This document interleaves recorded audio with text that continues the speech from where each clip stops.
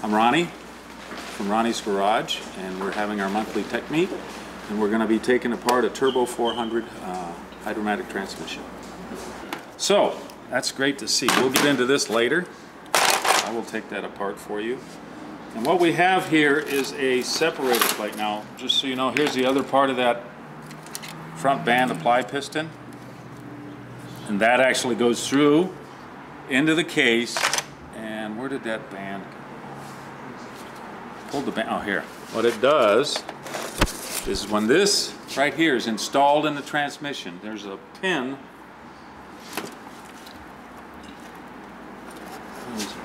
Yeah, this right here is an actual steel pin that is driven in there, and it sticks out inside here, and that hooks into this hole.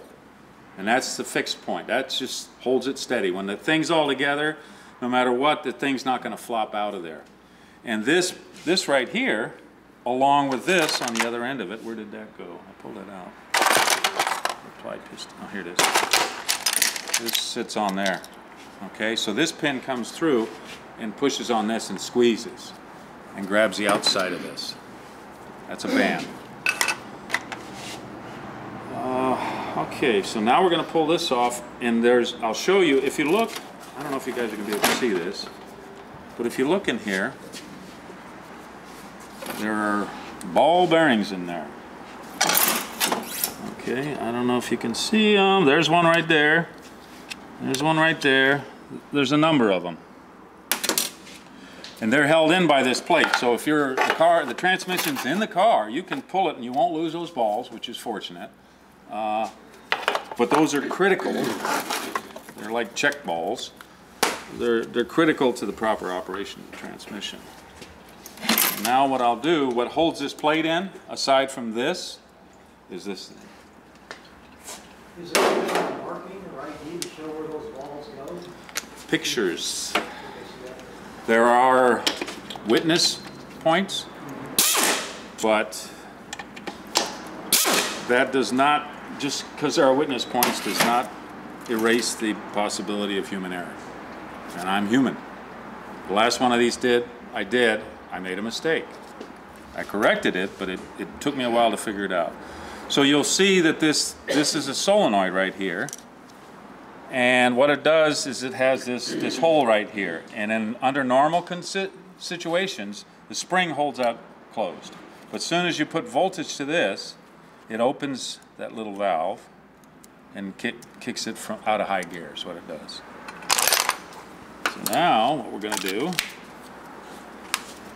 and there's gaskets on this, and it's always good to save the gaskets until you put the new ones on, because there's a couple that are different. And now what you're going to do, I'm going to turn this, okay, and you can see these balls, 1, 2, 3, 4, 5, 6, right? There's 6 of them. So what I did on that one that I screwed up, this ball, I put in this hole. Oopsie. So I forget what it would do. It would start slipping after a while, and what happened is I ended up doing the transmission again on my dime, but it's okay. You know, I made the mistake. So, anyways, I need to get a little magnet. Huh? That is a bolt that holds the center support. Okay. Okay, so, and I'm going to amend that mistake because there were 2 mistakes I did on that transmission. I'll show you the other one. This one just made it shift late, if I remember correctly. The other one caused some problems. So I got my balls out of there. We should be good.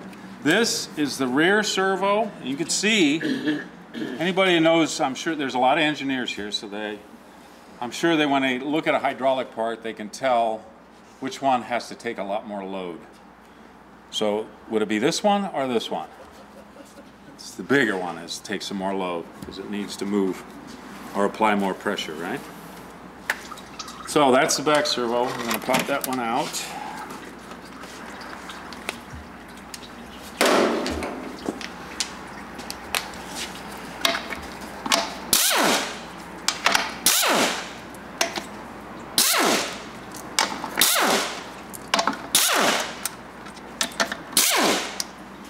More blood.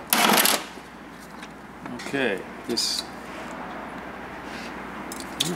look at that. I don't know where that came from. See that little piece of rubber or seal? So that's the housing that holds that. It is also spring loaded. It also has some different, I think they're accumulator pistons or something like that. I'm not sure. But as you can see, this one has a much wider circumference, or bigger circumference, so it has to apply more pressure to that rear band.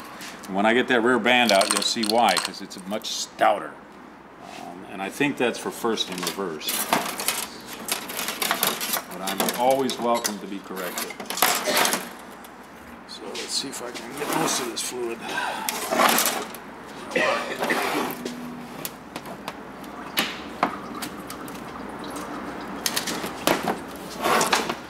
So that's a lot of fluid in these. Oh man. Now I can't wear these shoes in my house. All right, so I'll show you how this thing comes out of here. This is your manual lever, they call it. This is kind of slick what they do here to keep this thing from floating around. This is one of my favorite things. You'd think they'd have some complicated fastener.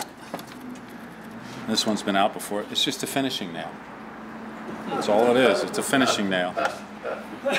And this one's bent because I was able to pull it out through here because I have the pump out. In the car, you can't take the pump out to get that out if you want to take this out.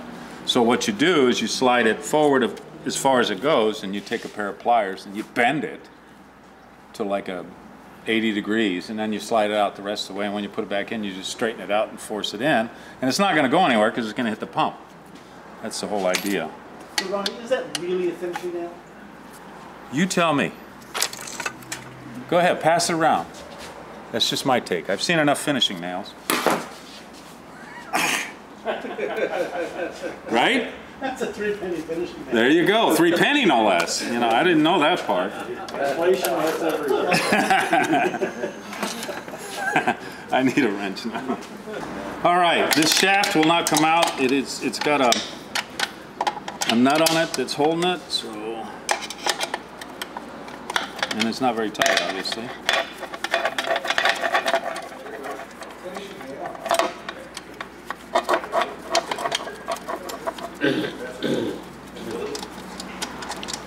I wonder what they charge for that at the dealership. Okay, here's your manual lever. You remember that that parking mechanism? You'll see it once I get it all apart, but this is spring loaded here. So when you put it into park and it's not in the right position, once this shaft turns, and you guys all heard that, it clicks into gear. This is your manual lever. Nice.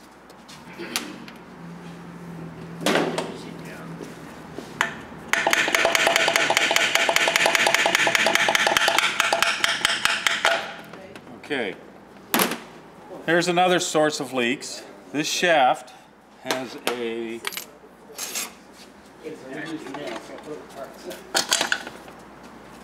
metal housing seal with a rubber lip seal on the inside.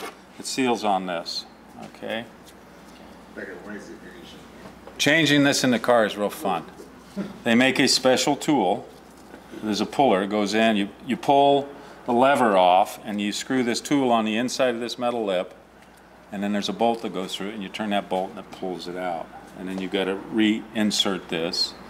I've seen a lot of these shafts right here where people without that tool will take an awl and drive it in there to pop that seal out, and they'll scratch this, and then it's going to leak no matter what. This one does not look.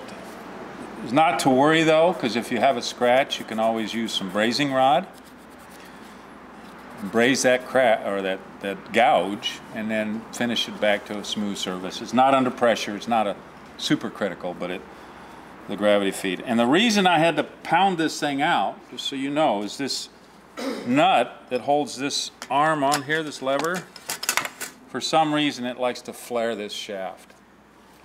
So this gets a little lip on it. So putting it back in, I'll probably just put it in first and then put the seal in with the driver, which is much easier out of the car too. One thing, a note to all those people out there in cyberspace, this seal, you want to put some RTV on the outside edge. Just a little around the edge. Try not to get it on the rubber part, but if you don't, it will leak. I guarantee it. There's that.